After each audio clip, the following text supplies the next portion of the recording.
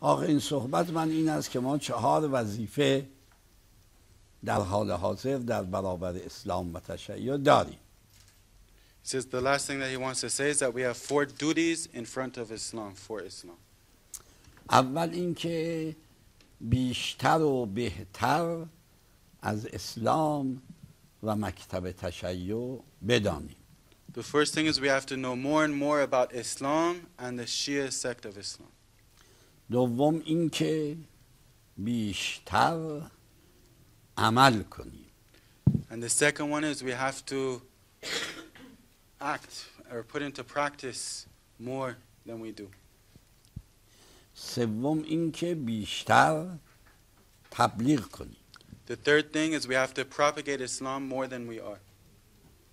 چهارم اینکه قانع به اینکه خودمون مسلمانیم نباشیم، سعی کنیم گروه‌هایی را وارد اسلام و تشیع کنیم. And the fourth one is we should not be satisfied that we're Muslims. We should try our best to bring other groups of people into Islam as well.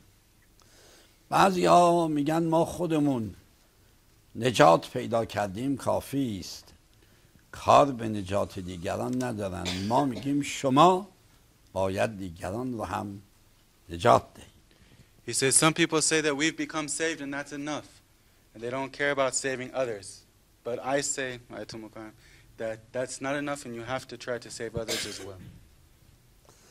ما مثالی میزنیم، میگیم بعضی‌ها خودشون شنا میکنند و از غرق شدن نجات میدن، ولی بعضی‌ها نجات غریقند، غرق شدگان رو میگیرند و نجات میدن. He says he'll give an example that some people know how to swim and they could swim out of the ocean or the pool and save themselves, but others are lifesavers and they go and they save other people's lives. و شما باید از گروه دوم باشید. And you have to be from the second group, the lifesavers. من برای موفقیت شما از صمیم دل دعا میکنم و امیدوارم باز هم شما را در قم با اجتماع بیشتر و دوستان جدیدی ببینیم. He says with his sincere he will pray sincerely with his heart for your success, and he wishes that he'll see you guys again in Qom with larger numbers and more of your friends, inshallah. انشاءالله.